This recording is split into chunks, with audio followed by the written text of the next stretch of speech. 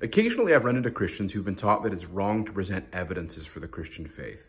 That if you're making a case, if you're reasoning with people, if you're trying to demonstrate on the basis of evidence why someone ought to repent and trust Christ for salvation, then you've gone wrong. We don't give evidence, we give the gospel.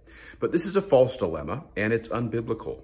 Paul tells the Corinthians, summarizing the gospel, "For I delivered to you first of all that which I also received, that Christ died for our sins according to the Scriptures, and that he was buried, and that he rose again the third day, according to the Scriptures."